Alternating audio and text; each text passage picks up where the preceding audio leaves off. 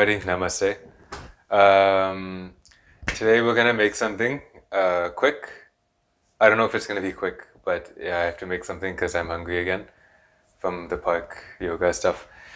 And I was gonna go to the grocery store because there's not that many vegetables left, but I wanted to use what we have here first before I get some more stuff. So I looked in the fridge really quickly, and what we have is half a zucchini,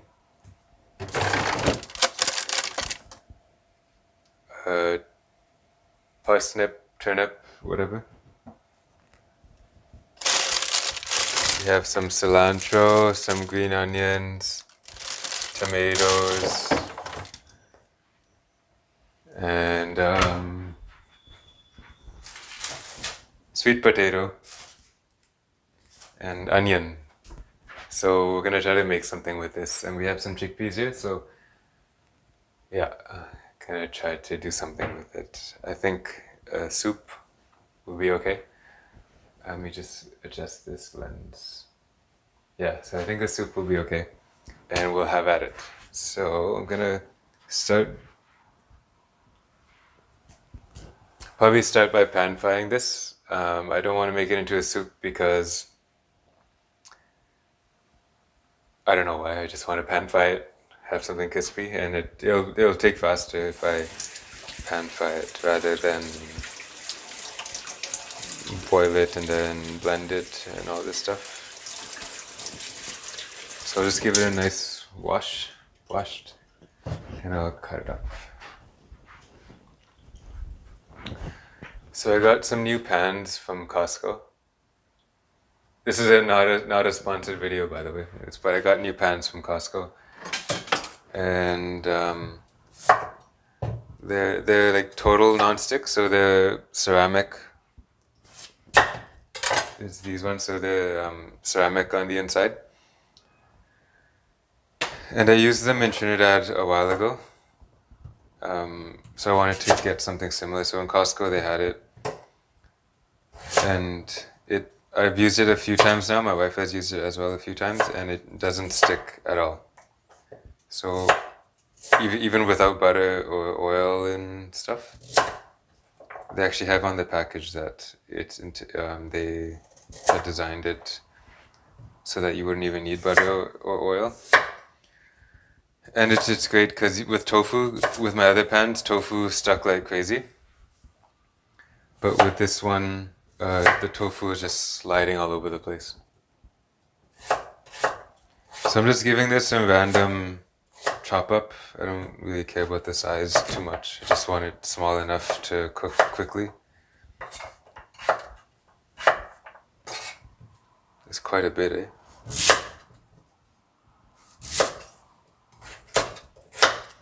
So this is probably going to end up being something or another like sweet potato fries-ish, but not at all like fries. Just pan-fried sweet potatoes. Cool stuff. So let me turn on this pan. So I'll turn on the stove, turn on the pan on high. And I'm going to put coconut oil in. Just one is out of the sake of habit, and two because I do want some color on it. And even though this pan is non-stick and it will cook it just fine, I kind of want a little bit of like oil and fat to this meal. That's fine. I don't know, like 2 teaspoons of coconut oil is in there. My hands are a little wash. And so while that heats up, while the coconut oil melts, I'll transfer this to a little bowl here. So sweet potatoes, they're really good, high nutrients and all this stuff. I believe in the UK they have made a normal potato, they're no longer counting that as one of your vegetables for the day, and they're counting that as they're counting a potato as a starch now, rather than like a vegetable serving. But sweet potatoes, it's a full serving of vegetables left. So it's a good alternative if you want to have something potatoey, but also want to have a serving of vegetables. Okay, we'll start cutting stuff for the soup. So let's get a pot here. And I'm just gonna cut and throw stuff in as the pot gets hot. So I'll put you down again.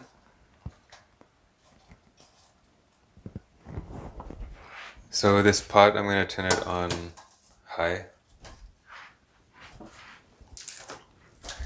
So this is an onion, and I think I've showed this onion in the last video. But again, if I had a garden, I would have loved to plant this. And I don't know if this is edible, but I'm going to try to eat it. And but yeah, I would have loved to plant this, but I gotta cut it up now. So,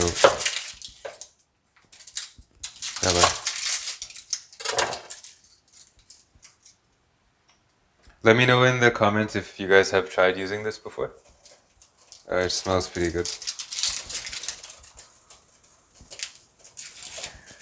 So I'm gonna peel this onion. In Buddhism or in meditation type of diets, where in monk diets or stuff like that, they try to avoid onions. And I looked it up a while ago, and it's kind of said because there's some property of it where if it's consumed in excess, it causes some sort of, like, it makes you a little bit more agitated. Or, I mean, like, don't quote me at that. Like, I looked it up a long time ago. But I also saw that, like, that's only if it's consumed in excess. And because this is also cooked and not raw onions, then that chemical in there kind of diminishes. So monks and stuff can still eat onions like this. Okay, so this pan is not non-stick, so I'm going to add oil to this. About a tablespoon. I'm going to lower down the heat a little bit. Take it off, it's smoking too hot right now. On this pan, on the other hand, the oil's heated up. So I'm going to turn it down to about a medium and add in my sweet potatoes. And we'll just let that go. So I'll add in my onions to this.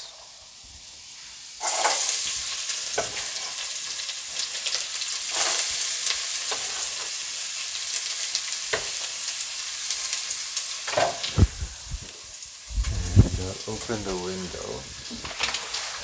So onion smell is quite strong. If you have any like fleece clothes or just clothes in general that you don't want to have an onion smell, I suggest you move it to a room and close the door.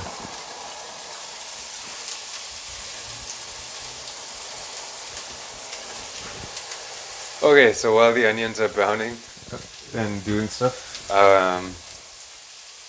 we'll think about other vegetables. Yeah, okay, so this turnip, I'll cut it. If you can let me know in the comments below whether this is a turnip or a parsnip. I'm pretty sure it's a turnip. Or if it's interchangeable with parsnip or what. This is it, if you want a closer look. Yeah, cool. So we'll just give this a wash and a cut.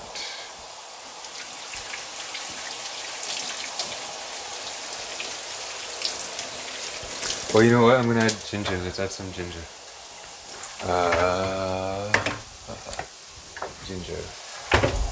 This is just like a little knob of ginger. Just gonna give it a wash. I'm not gonna peel it. And if it's for yourself and not for restaurant type of things, I'm not sure why people peel ginger so much.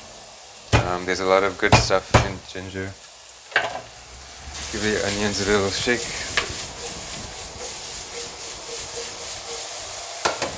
put a bay leaf in it actually. This is a bay leaf that goes in. So I'm going to put this ginger in whole like this because I want to be able to take it out after.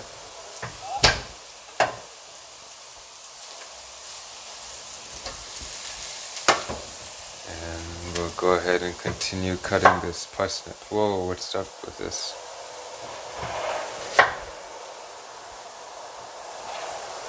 So if you can see here, there's like a hole in the parsnip. I don't want to eat it now. Yeah, it goes all the way, so I'm going to throw this away.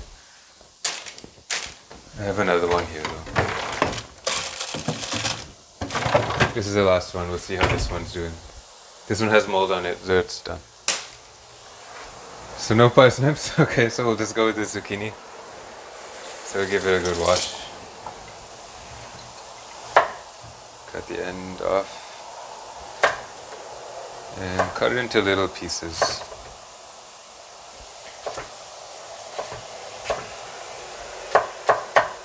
Doesn't have to be perfect pieces, it's just for yourself. So just have fun with it, cut it whatever shapes you want.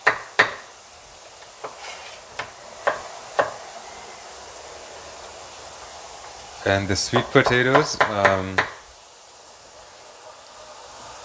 so you kind of have to check it in terms of the softness that you want, because depending on what temperature you cook, the outside will get brown when the inside is still hard. So I'm going to add the zucchini in now.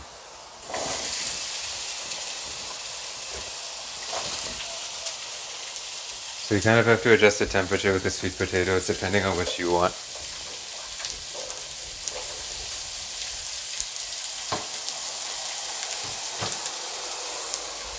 Okay, give our soup pot a little mix.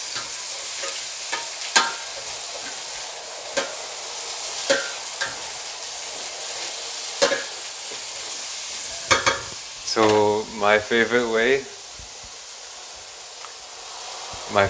to eat zucchinis is on the barbecue. So when I was back home in Canada, we have a barbecue, and I used to like to put olive oil and salt, pepper, rosemary on zucchini, and in zucchini like strips, then marinate it and then put it on the grill. So that was my favorite way of eating it before, but this has to do for now. An alternative is I like to bake it the same way with garlic, olive oil, salt, pepper. I'll add some salt to this now. Olive oil, garlic, salt, pepper into the oven at a high temperature, like 400, 500. And it doesn't take long to cook. I mean, you can eat zucchini raw, but you're just trying to get that color in the barbecue. Okay, so while that's in the pot, I'm gonna blend some chickpea. Okay, and my battery is gonna die again. Okay. So while the battery is gonna charge, I'm gonna take this can of chickpeas. I'm gonna strain it. I'm gonna wash it, and then I'm gonna put it in a blender and blend it with about 2 cups of water. And hopefully the battery will be charged enough to see the rest of it. So I'll see you in a bit. Okay, so we're back. I don't know if the battery will last too long, but I'm almost done here anyway, so I just thought I'd show you before I finish. So I blended the chickpeas in a blender, and I blended it with garlic, 2 chilies, and half a block of vegetable cube, like a vegetable stock cube. This is browning up nicely. This, I don't know what's happening to this. The pan doesn't seem to be very hot.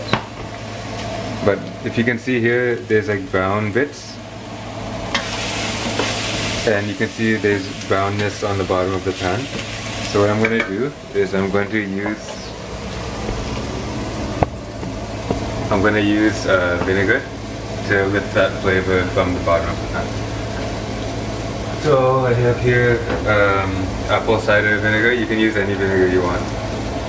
If you have white wine, that'll be really good too. So apple cider vinegar, I'll show you. So it's a bit of apple cider vinegar, and I don't know if you can tell on the camera, but that lifted up the brownness from the pan, and that's just all caramelized flavor bits that are really good to lift up so you can have it in your soup. So put that back. Yeah, so now I'll take this mixture of chickpeas and garlic, vegetable cube and chili. There's no salt yet. So I'll add in miso in it. So now so you can see. So this just goes straight in.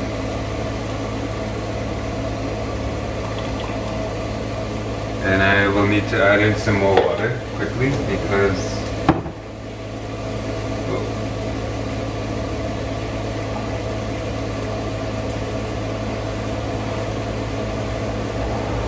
I'm just changing my microphone here.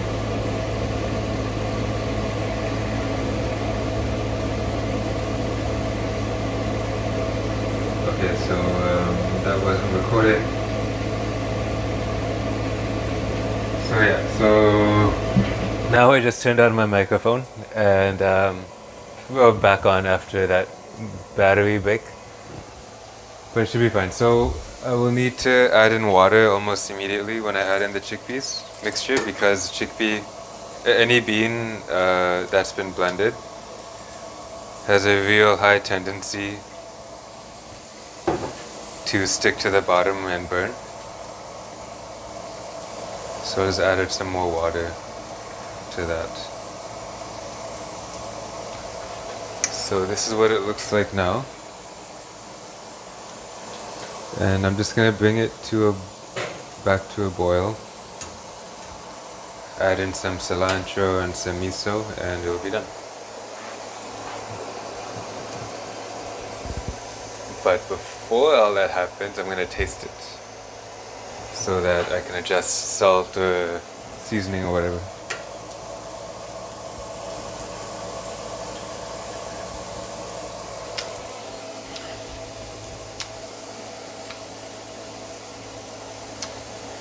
It needs salt and seasoning. So for this seasoning, I'm gonna just add miso. This is just miso paste. I use miso in mostly everything I make, and if you guys can find it, that'll be awesome, because it really adds this umami flavor, and especially for a vegetarian or vegan or whatever that would normally get the umami from meat or something like that, this is kind of a good replacement for that tongue mouth feel flavor. This is about a teaspoon. Just shake that in. I ordered some more miso today from Amazon, as well as noodles, rice noodles, black rice noodles. And I'm pretty excited for that because I really like eating noodle soup. So maybe one of these days I can show you how to do it. For how I do it. But for now, let's check in our sweet potatoes again. So I'll turn you back down.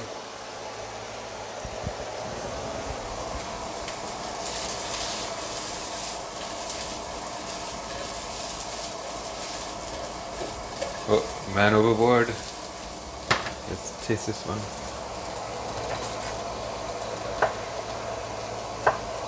So the outside color is alright. It's not too great, but it's cool. Some of it. Let's take it a taste.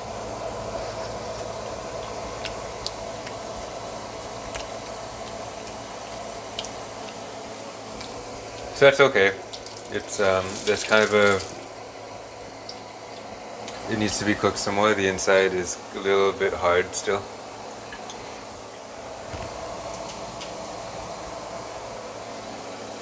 So just let that go. I'll probably have the soup actually before I eat the sweet potatoes anyway.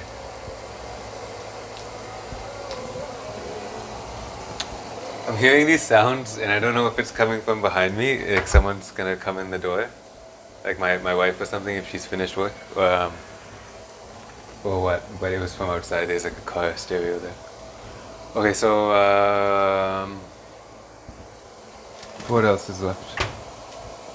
Oh, coriander, cilantro, whatever you want, dhania. This is coriander or cilantro. So I'm just gonna wash this in here.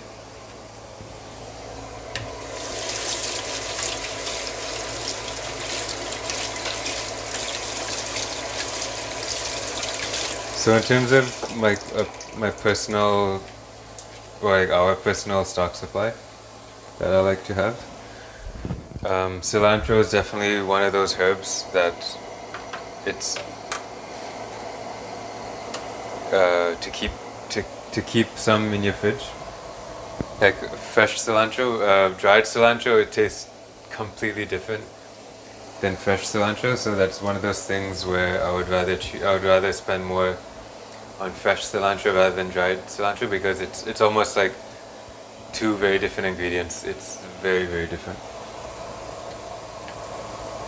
Okay, so the pot is back up to a boil. I'm going to turn the sweet potato thing down because it's starting to get colored, but the inside isn't cooked yet. So I'm going to turn it down a little bit. So cilantro is washed. I'm going to cut a couple of green onions, spring onions, some people call it scallions.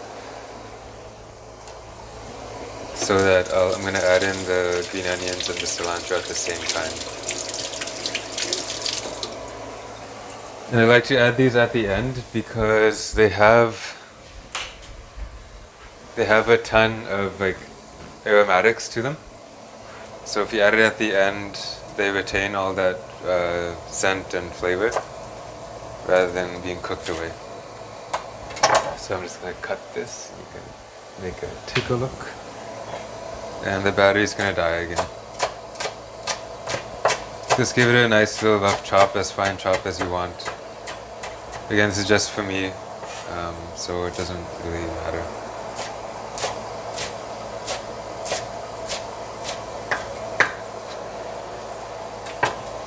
Just give a soup one last taste before we add these things in.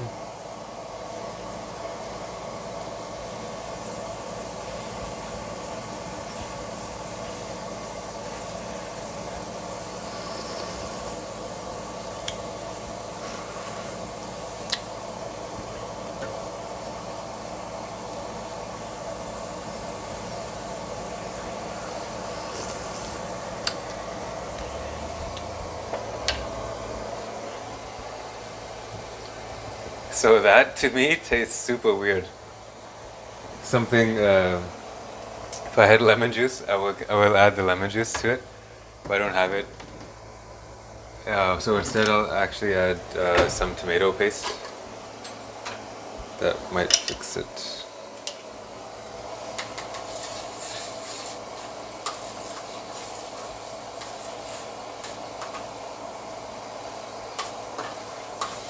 So what I mean by weird is, I don't know, there's something about it that's, I feel it lacks some body. So if you have some pasta shells or some rice kernels, you can just add that straight into the soup, and that's what's weird, I think. I think it's a little bit too thin for me, so I think I would have liked to bring down the water. Use less water while blending it, or thicken it up by adding some pasta or rice or something like that. Oh, yeah, soy sauce. And if I had soy sauce, I would add it very much so, because like the umami as in the miso, soy sauce is a huge umami hit. And I would have loved to add soy sauce to this to additional season it. So if you can, add some soy sauce, less water, add some pasta shells, or pasta, whatever pasta you like. So 3 modifications you can make to this. So let me just add in these greens now and take everything off the heat. Or take the soup off the heat at least. Okay, soup is off.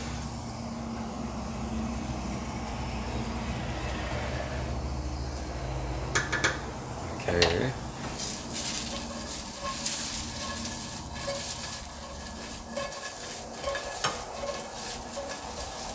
We'll just take one out and have a taste.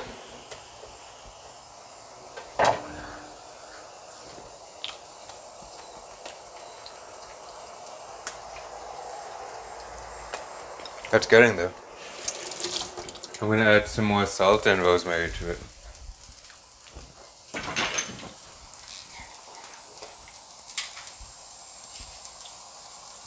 So this is just dried rosemary. So dried rosemary and fresh rosemary. Again, if you can buy fresh, I would recommend going with fresh, but dried rosemary isn't too far off like the cilantro is compared to the fresh one.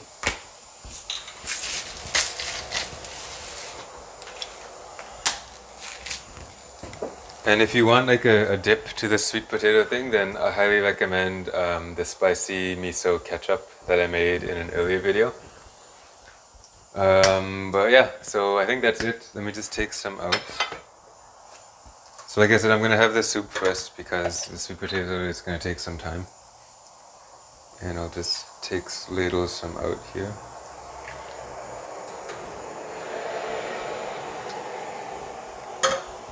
So here's some soup with leftover vegetables and leftover can of chickpeas. That's alright. So let's have a taste.